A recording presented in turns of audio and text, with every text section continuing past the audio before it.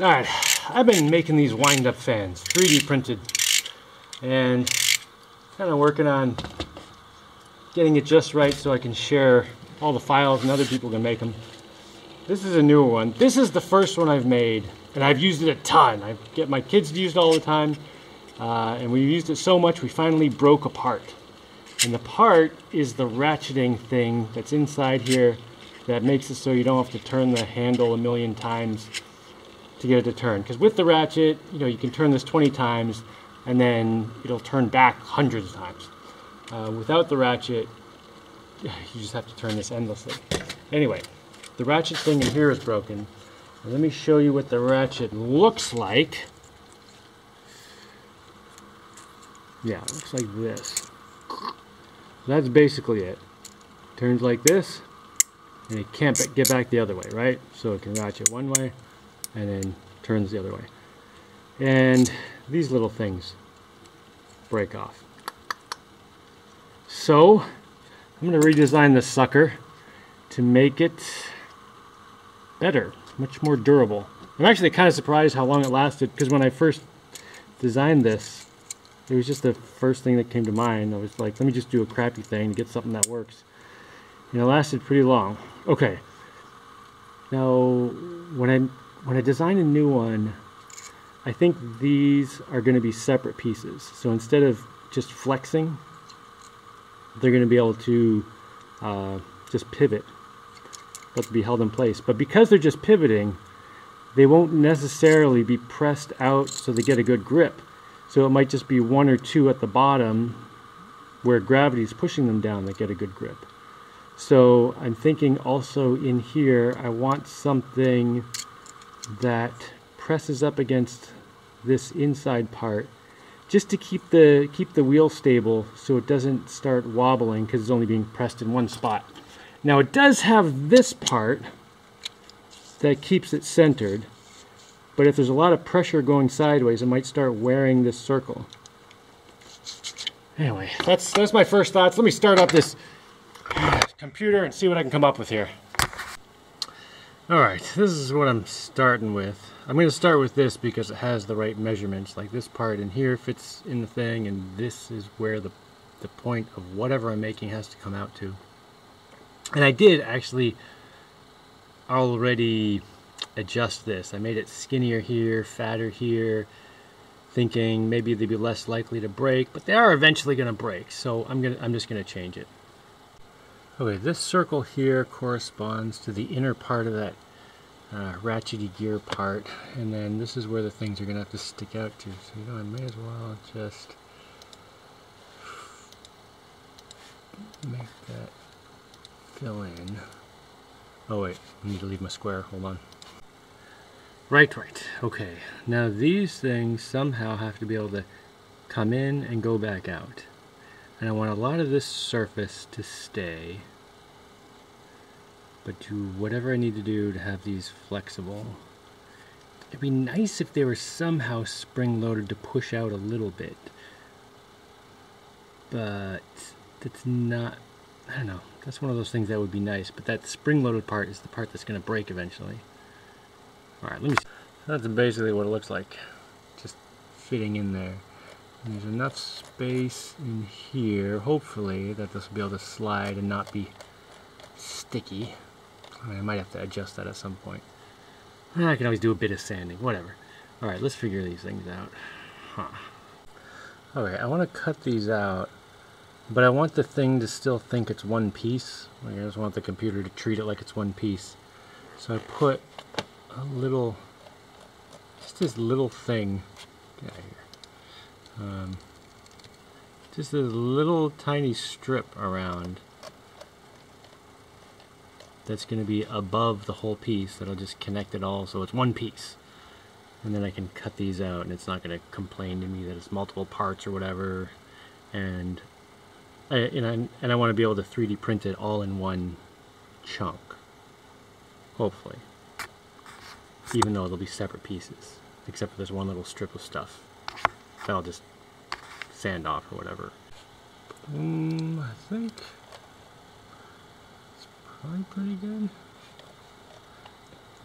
hopefully there's enough space between here that they're not going to get stuck at all. But the thing is, these can totally come out, and I can sand in here a little bit if it's rough or anything. So I do want these to be able to move easily. Yeah, that looks pretty good. Just have to do that to all of them. Well, it's easier to just copy it in a circle 4 times. Yeah, like that. Cool. Oh, that's a nice looking thing. Okay, so this meets the minimum requirements. Like, gravity should pull at least one of these out to hook in. However, it would be really nice if they're somehow spring-loaded. So, and the nice thing about if I spring-load it with some kind of plastic part in here, if the spring-loaded part breaks, they still gravity fall into place. So the spring loading is a bonus. However, if I'm going to do it, I want it to be something that's going to be pretty good, like it's going to last a while. Okay, the other thing is if they are spring loaded, they don't have to push all the way out either. As long as they push out just enough to catch the lip, then that will push them out the rest of the way. So yeah, maybe I can get away with just a tiny bit of spring load, just to put a bit of pressure pushing out, just enough that the tip tries to stick out and get caught in that little thing, because once it gets caught, it'll... Alright, mister, let's get rid of some of that stuff. Yeah, let's zoom in on that. Ooh, that's looking nice. Yeah, I think that's pretty good. But yeah, this little part that sticks out here, I might want to just round some of that off so it doesn't have a pointy part there that might get caught on anything. Yeah, and let's see what it can do about spring loading it. And I do want to make it something that's just like, it's got the same cross section all the way through, because that's going to be easy to print. And then I can take these pieces out easily. It's just going to be really simple if all my cuts just go straight through. Alright, how much do I want to trim off that? I don't think I need that much. Let's see, let's do 0.5 millimeter radius. No, a little more. Let's go 0.75. Yeah, that's pretty good. Yeah, let's do them all like that. Yeah. Oh, great. Alright, let's see about this spring loading situation. I'm thinking something I can just push up here just a little bit. And it can be like, yeah, I can have the thing cut out over here. But I don't want to make this too thin, because I want this to stay strong, because this does something. You know what? I'm kind of tempted to print one of these out just to see how it does. And see if the spring loading thing is even important at all. Yeah, maybe I should just do that. This is a pretty small part. It doesn't take that long to print. How cool is it that you can just make a part to test it? So cool. Well, geez, you know, all it would take is just a little strip of plastic here that pushes on that, and oh, that's gonna be... Alright, I think that might be good.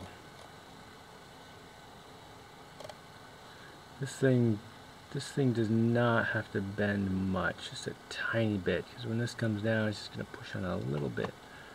And if this snaps off, the thing should still work. It just won't be pushed out. Okay, I say we try it.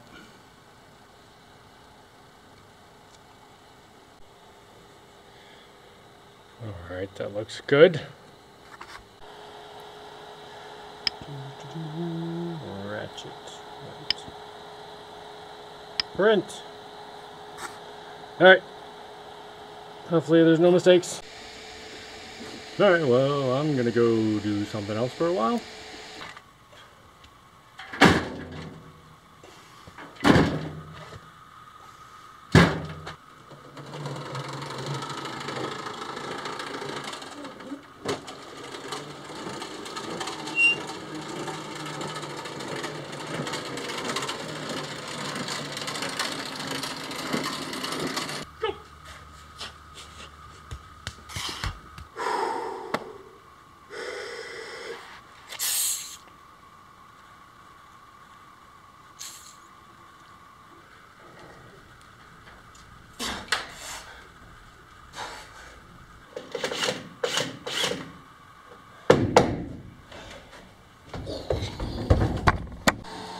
Oh, 97.8% done.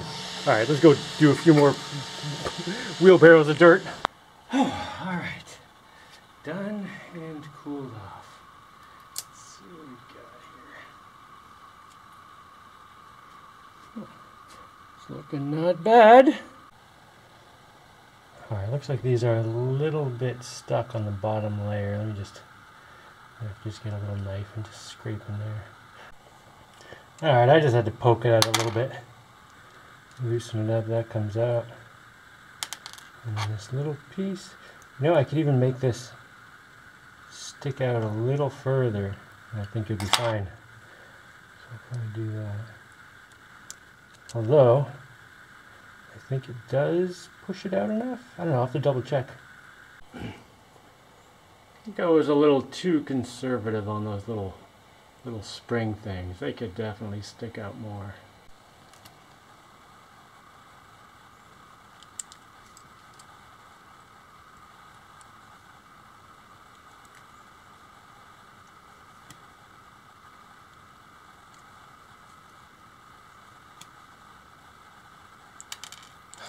Get back here.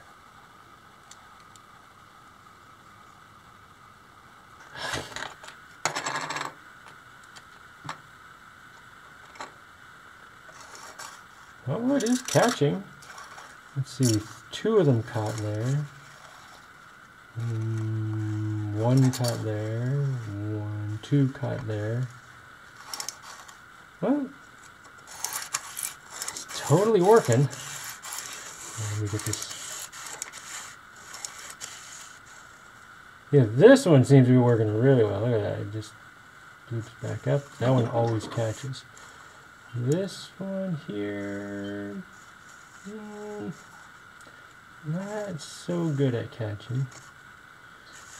Let's see what this one does. That one, it sometimes catches. That one. Alright, yeah, I think I just need to move. I just need a little bit more spring pressure on this. And all 4 should catch every time. Although, it looks like one is always catching, and another one is usually catching, which technically is enough for this to work, so I'm just going to put this in a thing, use it, and I'll print out another one, and I'll adjust those springs to add a little bit more pressure on there. Alright, how does this part go? Wait, I wind it that way. That means it's going to go that way.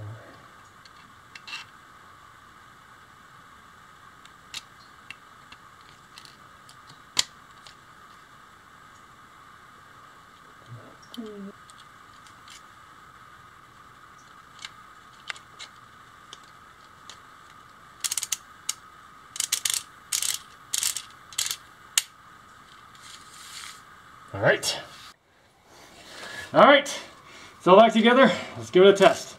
Ooh, that's nice. Totally functioning.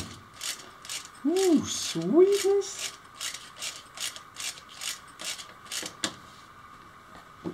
Beauty. Oh, let's see. Oh, it's just out working out. Oh, nice and hot. Ooh, that's a nice breeze. Oh, that's some good stuff. Yeah, man, the six blade propeller. It slows everything down, but it moves a lot of air. Oh, that feels great. Ooh, let's check it again. Let's check it again. Oh, different angles. Seems to be working everywhere. I'm pretty sure only one of those teeth on that ratchet is reliably hooking on. But I'm about 90% sure that if I do a tiny little adjustment, I can get all 4 teeth hooking in really good every time. And still have that little plastic spring move a tiny, tiny amount. Such a small amount that I'm not worried about it breaking. Yeah, great. All right,